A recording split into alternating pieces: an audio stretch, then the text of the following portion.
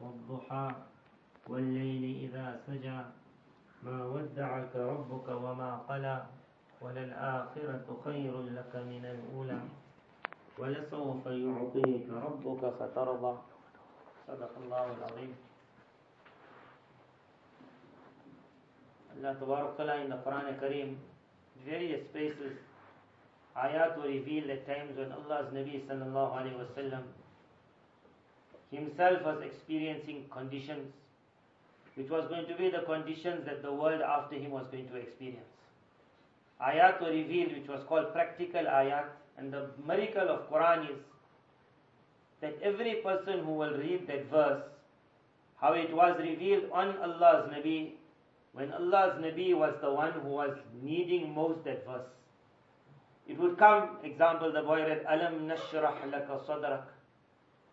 At that time, Nabi Sallallahu Alaihi Wasallam was going through a lot of difficulties. He was faced by the opposition of all. Wherever he was hoping this will open a door, that door was closing. But we are seeing 1 year of difficulty at the moment, and which brought depression in so many lives. Death brought depression. Those that are alive have become dead. When you want to go visit them, they don't want to see.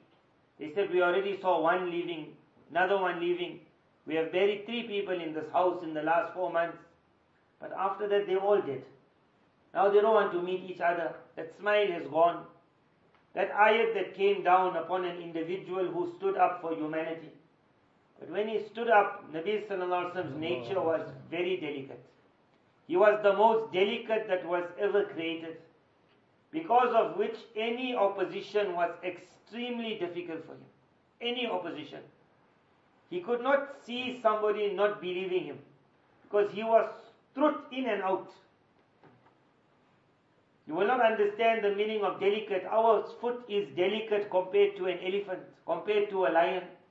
So that lion, when it runs through the forest, those trees and the thorns also prick it. But the lion feels nothing. You try and run through it, and you will see how many scratches will come. That's called delicate and not delicate. Allah's Nabi Sallallahu Alaihi Wasallam was the most delicate. If something hurts us, it really, really hurt him. If someone accused him, they can accuse us, we become upset. You say, you know who you're talking about. If they had to accuse him, it really, really, really hurt him. Allah Ta'ala would give tasalli, would give consolation, would say that actually they have no problem with you. The real problem they have is with Allah. They're only taking it out on you. Ayat like that would come. After the first, what was called revelation that came, Jibreel alayhi salatu wasalam introduced Rasulullah sallallahu alayhi wasallam to the first ayat which he was waiting for so long, an answer to the problems of humanity. When he tasted the first meeting of spiritual power, after that first meeting there was a gap. During that gap, Rasulullah sallallahu alaihi wasallam went through a lot of difficulty. You might not perhaps understand, because me and you don't know the meaning of spiritual ecstasy. But me and you do know the meaning of what is called ecstasy in wrong things. The person says, I tasted that drug. Now you try and keep him away from it. He can't. Or that boy who got married and then he went out 40 days Jamaat. You see him during those nights, he's just waiting for the bayaan to get finished. He needs to go in his tent, he needs to take out his phone. Now he's crying. I saw that family where the boy and the girl only ate, finished. They got married. They said that the boy will meet after rukhsati will take place, so nothing tasted. They only ate. And then for the next few months it was only tears. She was crying, he was crying. Although nothing happened, only ate. Because when you taste some enjoyment and then you pulled away, Allah's Nabi Sallallahu Alaihi Wasallam tasted the power of spiritual beauty. And then there was a gap. During this gap, Nabi Sallallahu Alaihi Wasallam went through a very difficult condition, that where is he? Where is Jibreel? Why is he not coming? At that time the surah was revealed, وَالضُّحَى وَاللَّيْلِ إِذَا سَجَى. The meaning of the verse is, conditions have come, are going to come, and will come in the future. There will be some days where things will be how you wanted it, you call it daytime. And there will be some times when it's nighttime. وَالضُّحَى by the qasam, by the oath of the day when everything is bright. وَاللَّيْلِ إِذَا سَجَى and by the oath of night when it envelopes day. Another translation, by the oath of your life when everything was going how you wanted. وَاللَّيْلِ إِذَا سَجَى and by the oath of conditions that come upon which now turn the whole thing upside down. Why was the two ayat and how it started the surah and who it was mentioned to? It came on the Nabi of Allah and as a message to the world after, that if Allah's Nabi also had to go through conditions, then who do you think you are? You're not going to see conditions. And then the next, مَا وَدَّعَكَ رَبُّكَ وَمَا قَلَى. But remember one thing, your Allah has not left you. And your Allah has not become upset with you. مَا وَدَّعَكَ رَبُّكَ وَمَا قَلَى. Your Allah has not left. That ayat was the answer to every man's depression. That when conditions come, he becomes upset, and a time comes where he becomes upset with life and then the creator of life. That why he did this. This ayat was to say that you have to have day and you have to have night. Night coming doesn't mean day will not come. After every night, why we so calm? Because we saw so many times in life after every night was day. But how come on this one period of a virus came 1 year, then he took the world, non-Muslim is non-Muslim because they got nothing else in front. But why was the Muslim such? We are that nation that the hardest of hard, which is called death. Death in your family. Death in the battlefield. The hardest of hard is the enemy attacked and they martyred your son. Islam was that religion who said, everyone in that house say, Alhamdulillah, a martyr for Allah. We were the only one that said death is an honor. We were going to tear that night and we were going to distribute barfi also. That woman was going to cry and say, my son is gone. And she was going to smile and say, he's in Jannah. We're the only one who were given that the hardest of hard, which is separation through death. After that comes, my business is going down slightly. The man of SARS, I think he's looking at me with a funny eye. Maybe he'll phone me after a few days. We saw one man, he sat on the dastarkhan. We all ate. We were students at that time. And a student, how a student eats. We all ate. Food never entered his plate. So I thought he got cancer because death. That's the person how he looks. When we were leaving, I asked the one who was with me. So he said, you see this entire line we were driving past. He said, all of this he owns. Those cars. So I said, what is it, cancer? He said, no, the tax man phoned him. He said, only the call came. And this man even told me he got so much of money that even if he's found guilty, he will sell a couple of properties and it will be finished. You won't die. But when life becomes this, that it must only be day, there must never be night, then you will never live smiling. You will live dead. We were the nation that taught us in death is life. The world is living that in life they dead. This is one day, one period. Allah's Nabi sallallahu alaihi wasallam spoke about. He said, be ready. He said, be ready for fitan. When things will come like the dark night, one after the other. He said, be ready before the era of Dajjal. There will be 3 periods of drought. A drought, normally the world would think that is a drought, meaning there's no rain, so there's no crops, so no animals eating. That drought was for the droughts of the people of the farms. We entered into the industrial world. In the industrial world, when a drought comes, it means the entire monetary system of the world comes to a standstill.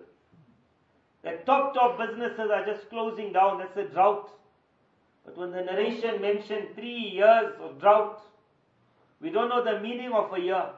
A year will mean a long period. Whether this is one period, who knows? But it means that there has to be another period and another period. And then when the era of what is known as the real era of Dajjal comes, that's even more harder. That's even more harder. So if this one finished us all, and we say the match only started, then where are you going to have strength to stand up for the next? There are some people who are waiting so much for the vaccination that that's my life, that. And now when the news came out that they're holding back, or the wrong vaccine came to the country, or the vaccine that came is killing more people, then that man who put his trust in the vaccination, he died again. Died again. Death upon death upon death upon death. A time will come where finally the man said, I lived through so many deaths, I should have died when all the others died. One death and finished.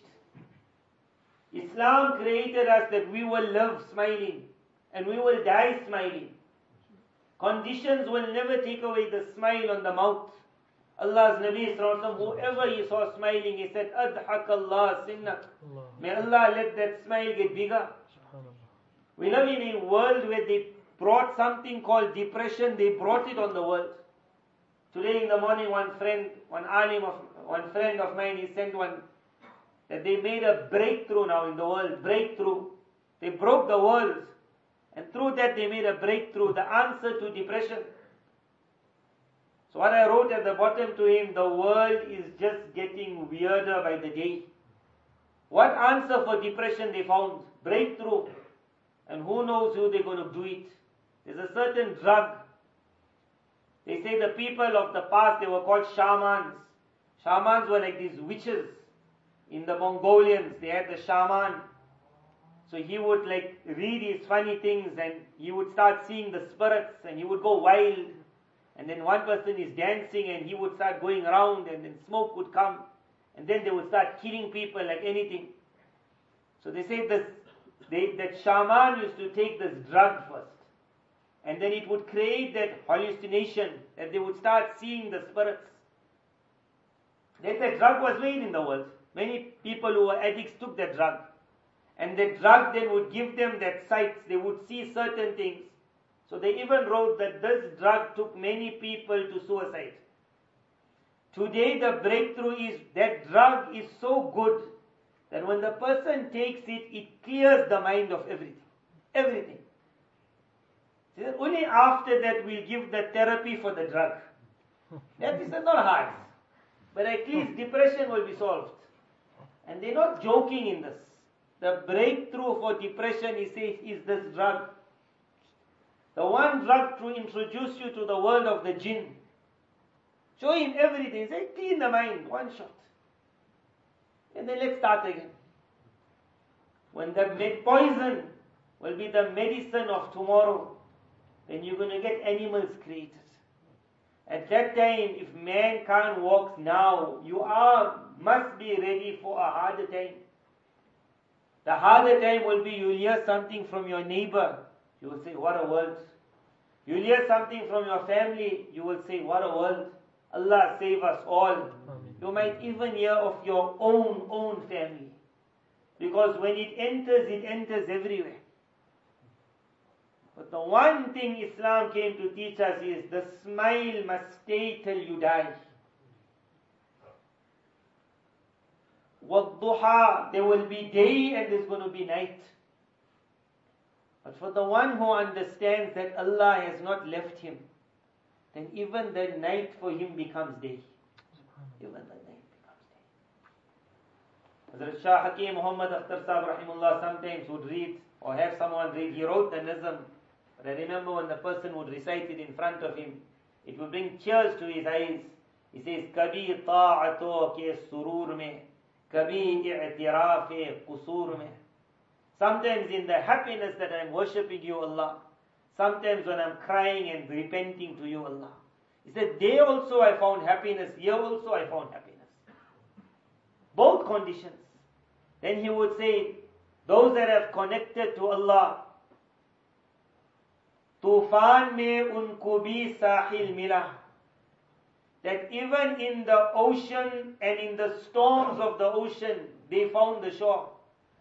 He said, the one not connected to Allah, even when standing on the shore, he's drowning. Tufan mein bhi unko sahil mila, even in the ocean, the one connected to Allah is on the shore. But the one not connected, even if he's on the shore, he's drowning. Have you not found that world today? You feel shy to ask a person, how are you? Because after that, alhamdulillah, the whole inna lillah will start. There is no more alhamdulillah. There's a whole story, and the story never ends. We saw certain ulama, Allah save us all, they went into depression after hearing the depressing stories of the qawm, of the nation. So many stories they heard, so many stories. The doctor said his mind could not manage anymore. He had no problem of his own. Everyone's problem gave him a problem. What a world. In this world, the people of Iman are told, your Allah has not left you. ما ودعك ربك وما قلى وللآخرة خير لك من الأولى.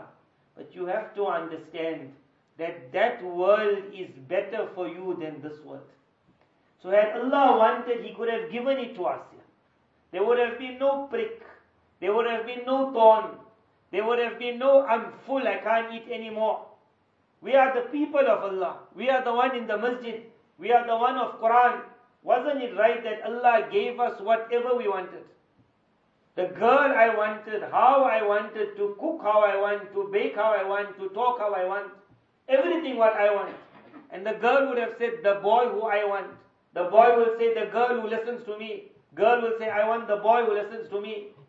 If this world was like that, we won't be here also. I lift up my hands, I want Mrs. Perfect. But when she lifts up her hands and asks for Mr. Perfect, I'll disappear. Because I'm not the one. This world, why did Allah put the thorn in the rose? To show that the best that the world can give will also prick you. Will also prick. But why? All this world came to do for me and you, it was to show us a sample of what's coming. So Allah gave a rose to show there's a world of roses with no thorns. He gave that pretty girl. Ask some of those boys, they go in depression because they say, why did Allah make them so smart? So the answer is to say to you that if this world is not the wing of a mosquito and she shocked you so much, then when you come into the world where Allah said this is the world, then understand how shocked you're going to get there. She wasn't supposed to shock you this one. This was to say that this is nothing and you're shocked. Now something is going to happen. Wait for it. This world only came as a sample.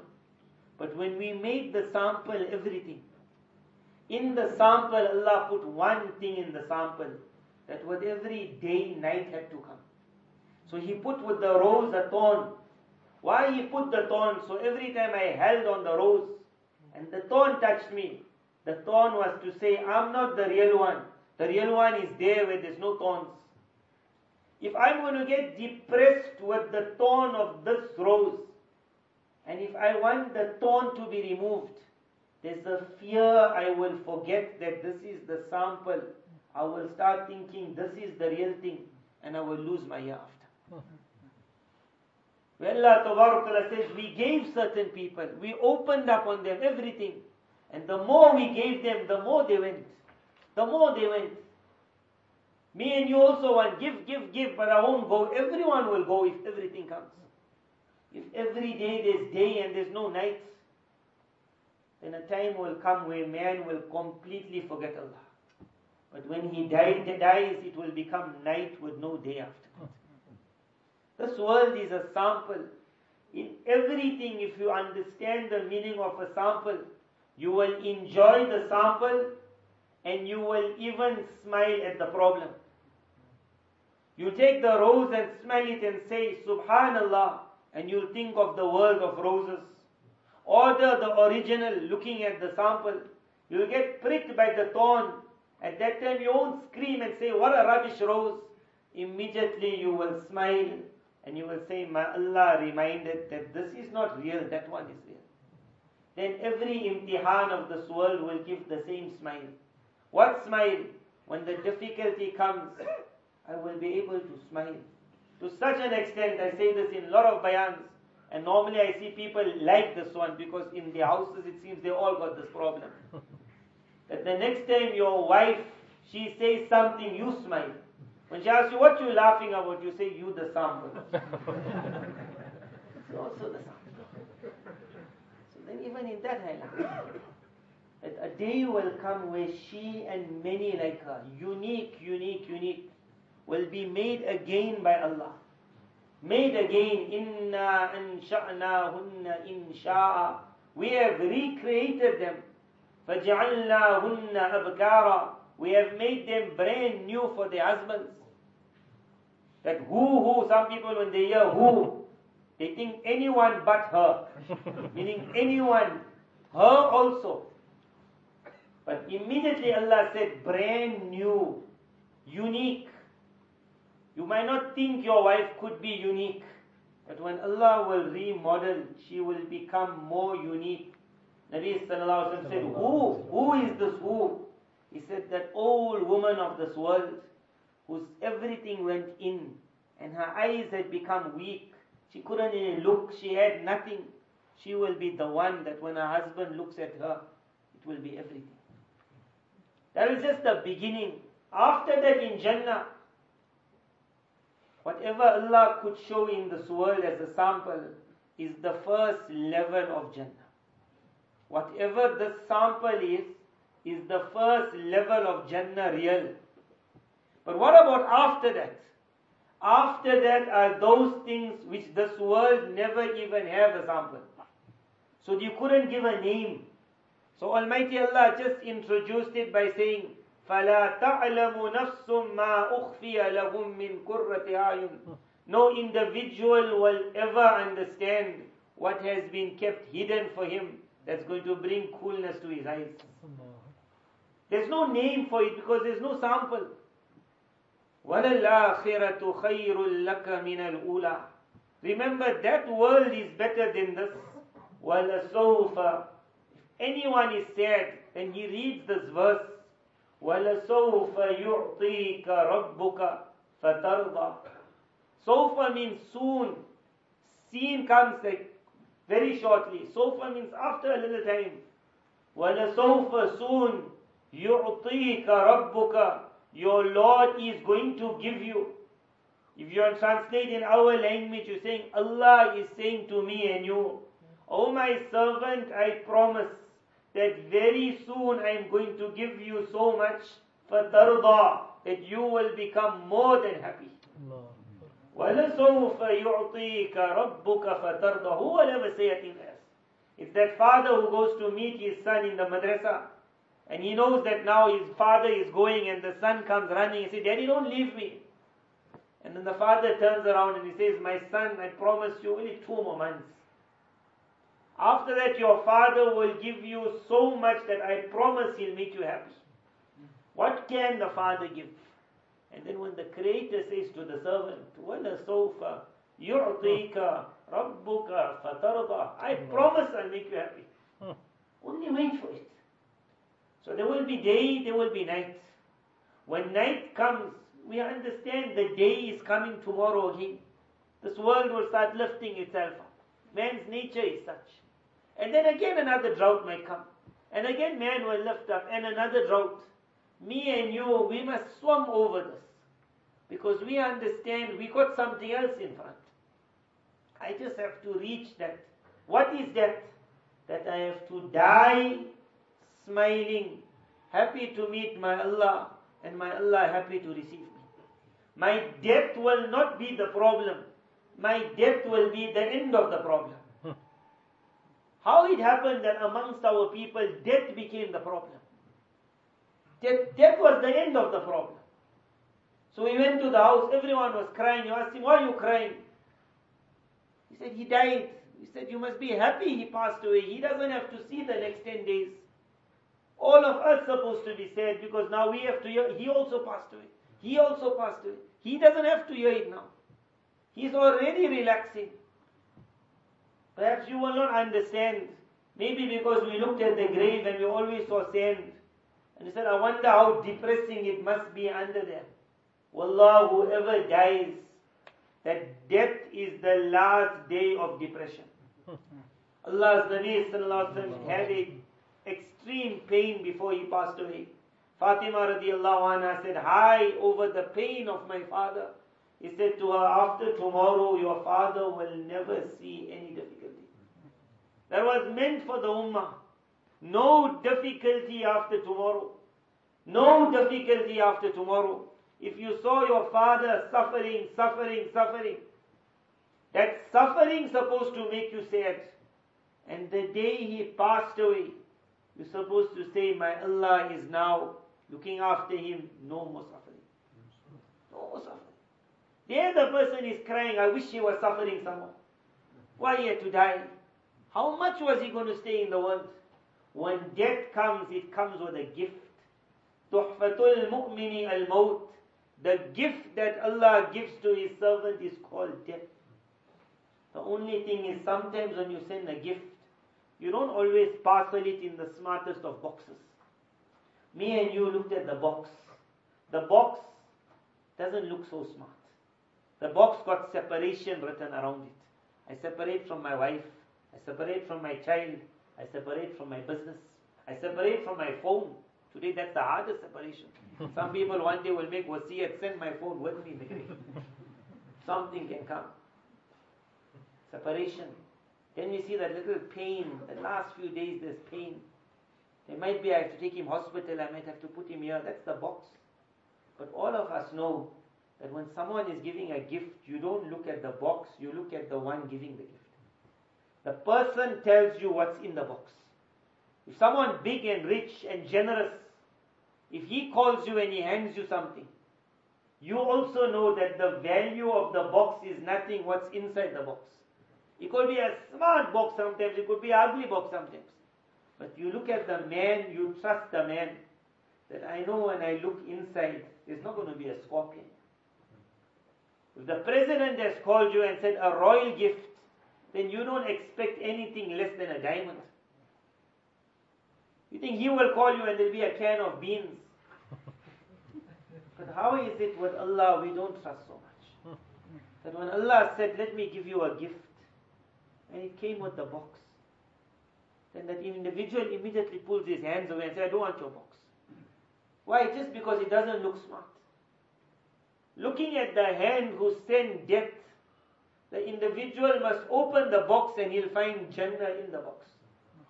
Jannah starts the day the eye closes. This world is sample. Then there's a world called Barzakh. It's not the grave. In the grave the body is left. The soul is already taken. In Barzakh, it's the excursions into the different enjoyments of Jannah. You don't get Jannah still. Every day, meaning every period, it's a new excursion. It's to introduce the individual to the winds of Jannah. Itself, it puts him in ecstasy. It's to introduce him to the fruits of Jannah, to the lands of Jannah, to the people of Jannah. Every time they'll open up a new world for him. He will look at that world. When it ends that excursion, he will say to the angel, when will Qiyamah come? The angel will say, relax, there's still a lot to show you. This world is the sample and it's so unique, but it's a thorn. Every sample got a thorn. In Barzakh, it is the real part, but to a small amount. And then comes the real. If this caught us so much, it gets better and then it becomes the best. Let not the thrills of this world keep us away from waiting for stage 2. We wait for it. Allah's Nabi sallallahu alaihi wasallam said, if you understand what I am saying, there will be nothing more beloved to you than death. May Allah make it we all understand it. All understand it. Just the other day I had programs. So I mentioned this one point. One person found it very amusing. I said when we were a few years ago when Nazam came, that it was in lot houses they used to play it. Meri ammi ijazat de mujhe Kashmir jaane ka. That, oh my mommy, give me permission, I want to go Kashmir, and I want to go give my life, and I want to do this. So I said when it was playing in the houses, and everyone go like, wow, like what a nice Nazam. And while the Nazam is carrying on, you even tell that mother, give your son permission. Why can't he go? So when the time will come where my son will come and say, my Abba, give me ijazat to give my life for Allah, then immediately will stop moving. Why? Because for us, death is disaster. Death is for everyone a gift. And the most blessed gift is that death which comes linked with for Allah He died. Most blessed. No one's going to die before the time. No one's going to die if they like that. No one doesn't die if they don't like that. Death comes, it's either you grab the gift or you don't. I will end on one, especially for the old people. This is for the young also, but more for the old. Because many a time when the person is old and he gets a little sick, first thing is make dua get better.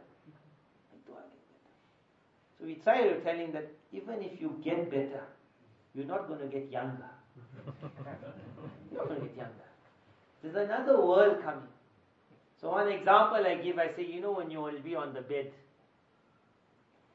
and at that time your old, your spouse of years, who now you're saying, we never fought, but we know you'll fought like anything. Because we know what's happening behind the scenes. But now you see, you're so good, not one day.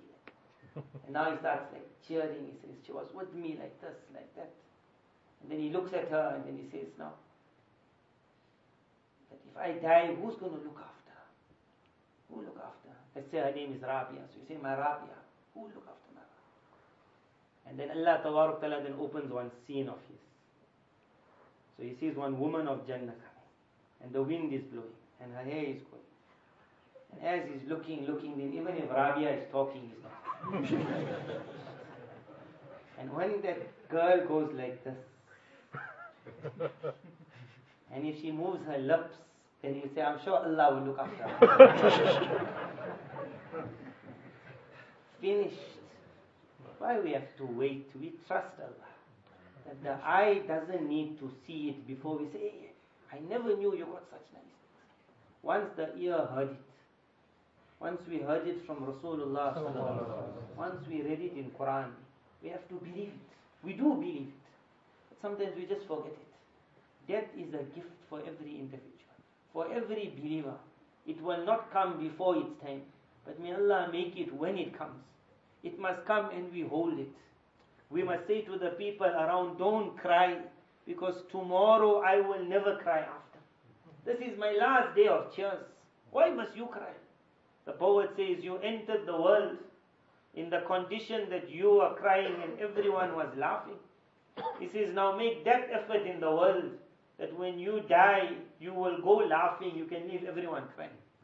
You go laughing. Our death must come. This world is only stage one, it's not the end. وَلَسَوْفَ يُعْطِيكَ رَبُّكَ فَتَرْضَى. May Allah Ta'ala keep us always smiling.